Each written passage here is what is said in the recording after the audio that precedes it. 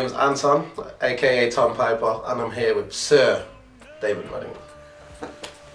Respect. How was your trip up here today?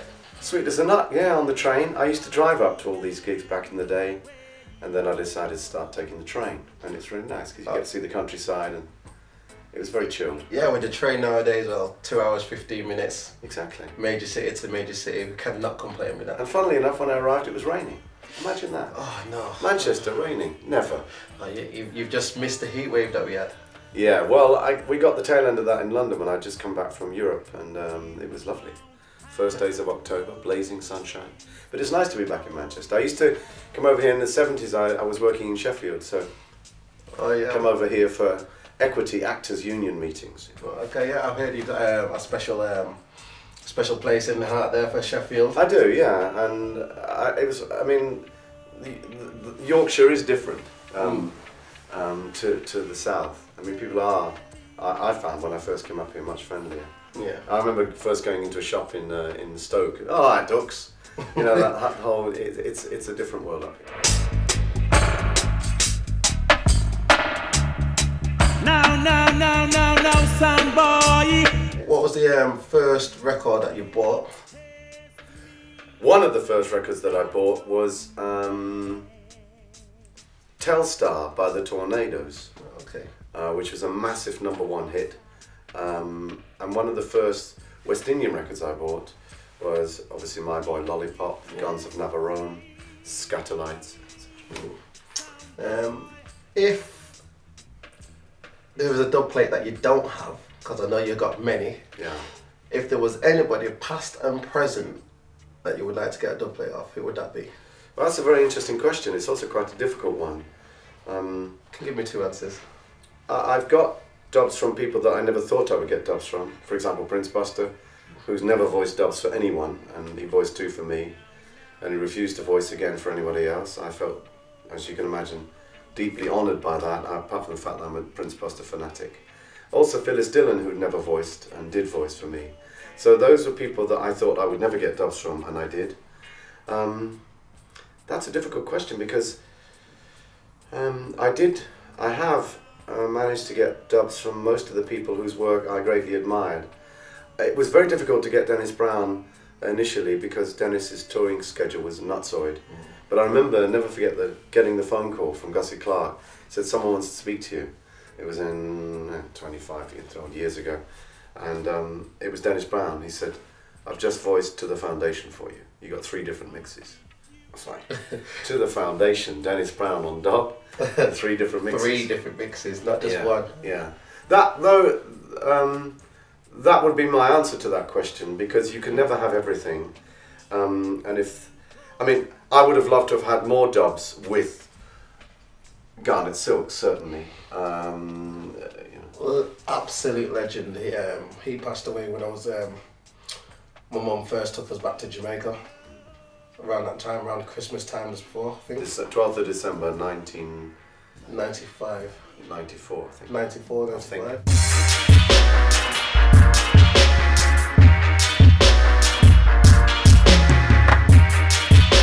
I remember that was for me growing up. Like we had him on cassette. My uncle was sending us over tapes and stuff at the time, and we had a couple of tapes of like Garnet Silk that we were playing. We were absolutely blazing it before we got out there, and just to hear that kind of information, hear that news when we got out there was.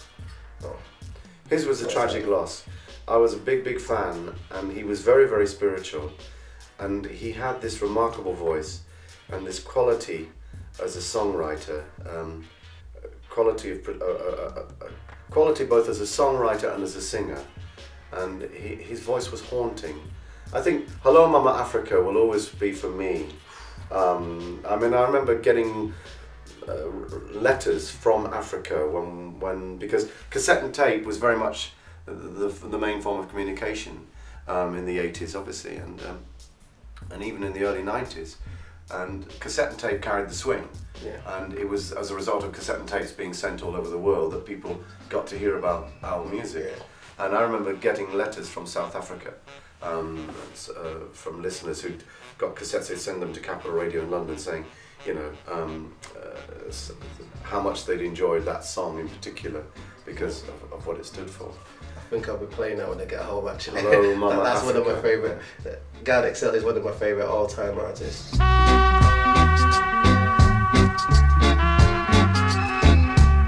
Now, obviously in the UK we've had the problems with the riots and stuff recently. Your message is a lot about peace and love.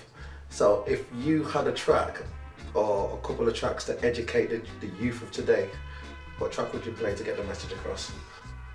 You'd have to immediately reach for songs like One Love, as obvious as it may seem, because of what it preaches. Yeah. I'm a big fan of the Wailers. I'm a big fan of what they stood for, and the songs that they made. That would be Rat Race by Bob Marley is another powerful song because it describes the world in which we live. Individual songs. One of my all-time favourite songs, as everyone knows, is Declaration of Rights by the Abyssinians, because it speaks volumes in terms of what has happened, what happened from Africa to the West Indies across that 400-year period, and what it caused, the infighting and so on. Music is a powerful weapon, and it does and can have an effect on people's lives. Those would be songs that I would immediately think of. There'll no doubt be others that will rush to my mind afterwards, but Unchained by Bob Andy, Declaration of Rights by the Abyssinians, Unchained by Bob Andy. Also Peace of Mind by Bob Andy. If anything, that would be a song that I really would have drawn for.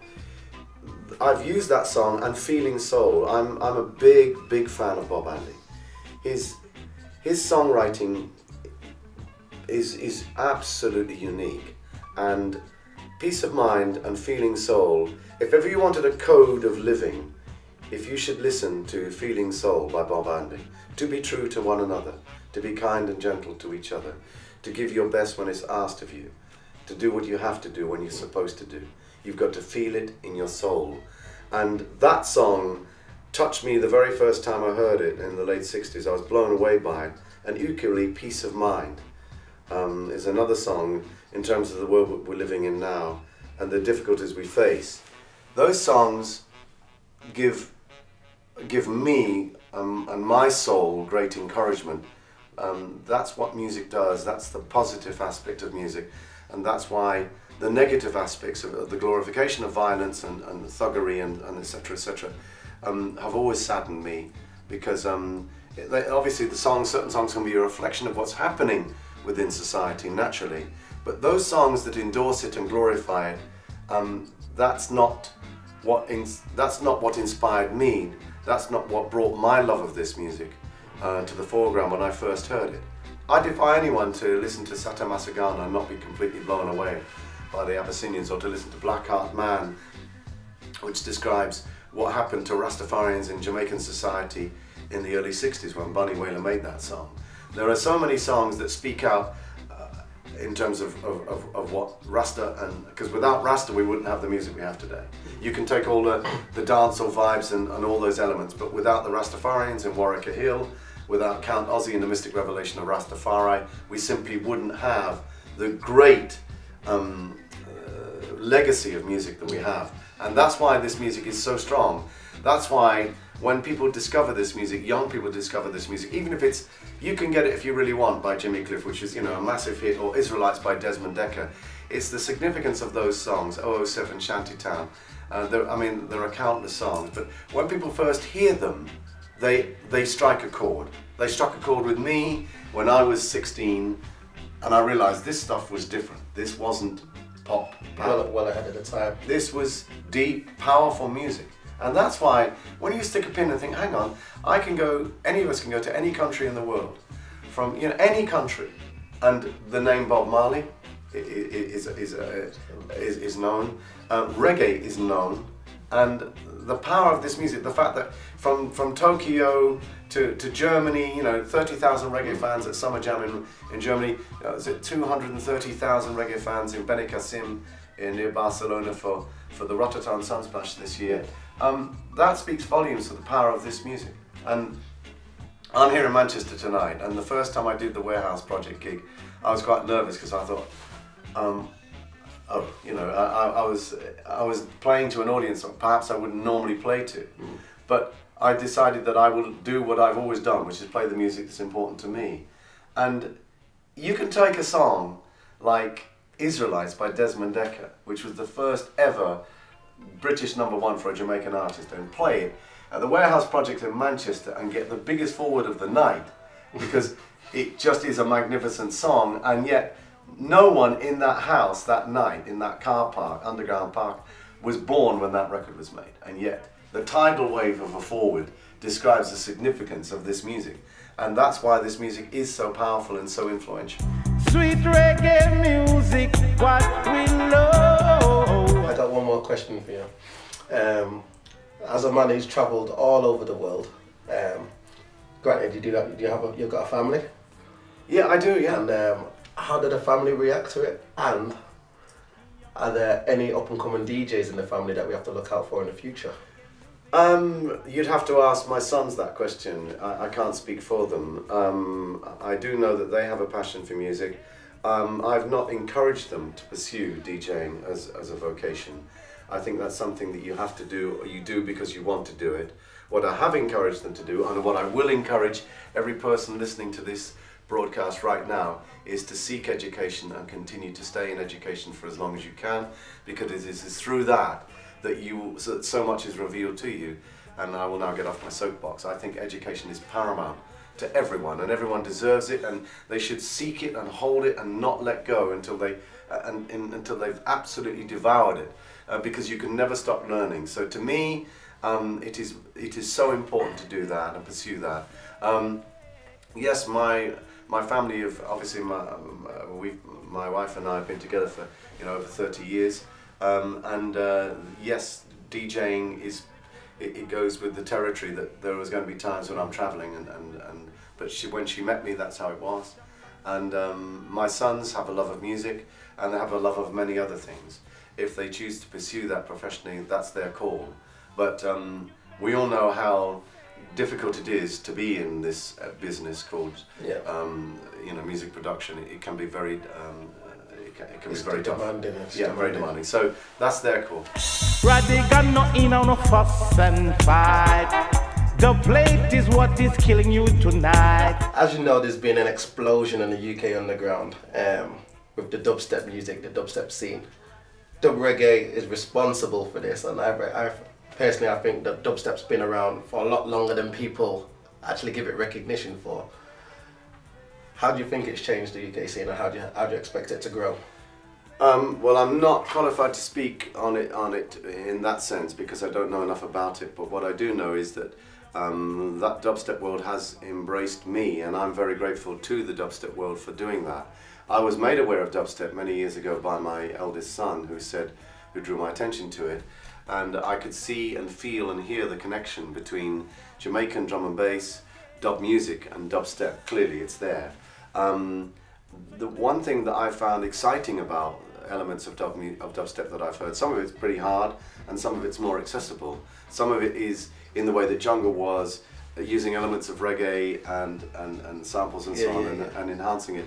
But it's what I like about it is its energy, and I think if you've not seen dubstep being played in a live venue, then you've not experienced the dubstep experience. I've heard it initially played in my library, in my studio, on small speakers, but going to a gig and hearing it being played by DJs and watching the response from the crowd is altogether another experience, which is typical, of course, of what live music is, although it's recorded, but it's live in the sense that the DJs are playing it. Yeah. And it's invigorating, and it's very, very exciting. And of course, what it's enabled these young producers to create is their own music. And that's what I like about it, the fact that they we can use examples of, Breakage, who's playing tonight here, Casper and so on, who've taken the legacy of creating music yourself and being an individual and powering up to that. That's very exciting, and there are elements of it which I totally identify with, because when dub music first hit me in 72, 73, I was blown away by it. I couldn't believe it. It was just like, wow, this is so exciting. You can't imagine what it was like to first hear those drum and bass records from Jamaica, because they were drum and bass, Jamaican, yeah. but it was, that's what it was called, bass and drum and bass, dub. And the fact that they would break down rhythms and echo them and splatter them, and you know, King Tubby, Lee Perry, Earl Thompson, the great engineers were experimenting with this music, and you can hear that in dubstep now. And you know, for my voice to be sampled in some of these recordings, you know, I consider it to be an honour. And as a result of that, I've been invited into this world that perhaps I wouldn't have been a part of in the same way. I'd have probably been an outsider, on the outside looking in, and I've been invited in.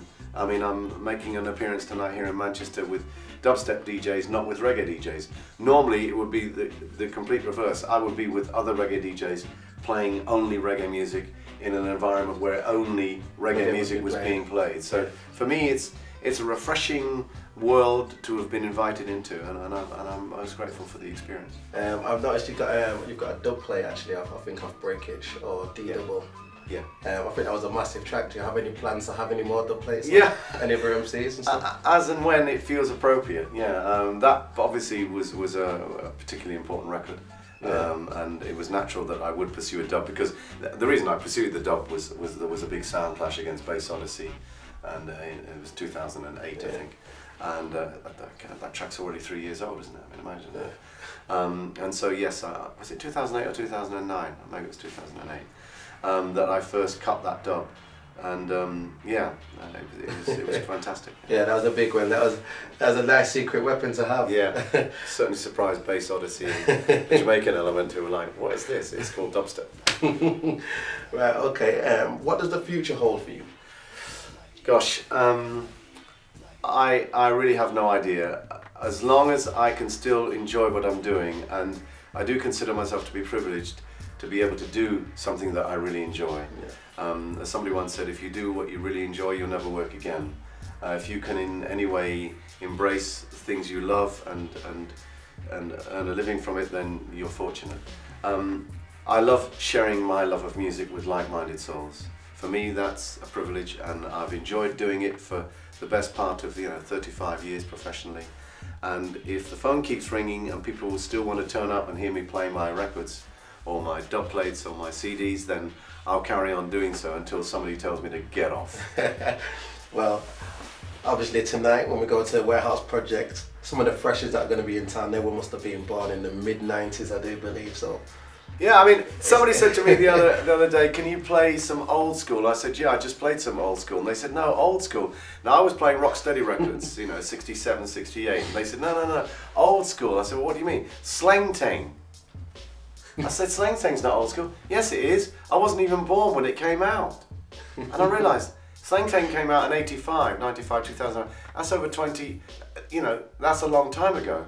And some of these, many of our dance fans now were not born in 1985. Yeah. So to them, it's like slow version, is nutsoid. It's crazy, and that was the introduction of electronic music really to a degree in Jamaica when that first came out. I actually remember the first time I ever played that was at the Strand. It was at the Strand on a Sunday afternoon, and we got it sent from a dub plate. In those days, dub plates were delivered. So someone had come on a plane, so Jammies had gone to the airport and given somebody, said, can you carry this to Rodigan in London? And they brought it to the radio station, Capital Radio, on the Saturday night. And on the Sunday afternoon, I played it at this all-dayer at the Strand in London's West End. And from I played it, I'll never forget the forward. It was like a tidal wave. It was amazing. That's just one example of revival music, the fact that something like as crazy as that, and for an audience, and we're going to see that tonight, as you say, freshers in the house, and that's the great thing about playing to a young, vibrant audience.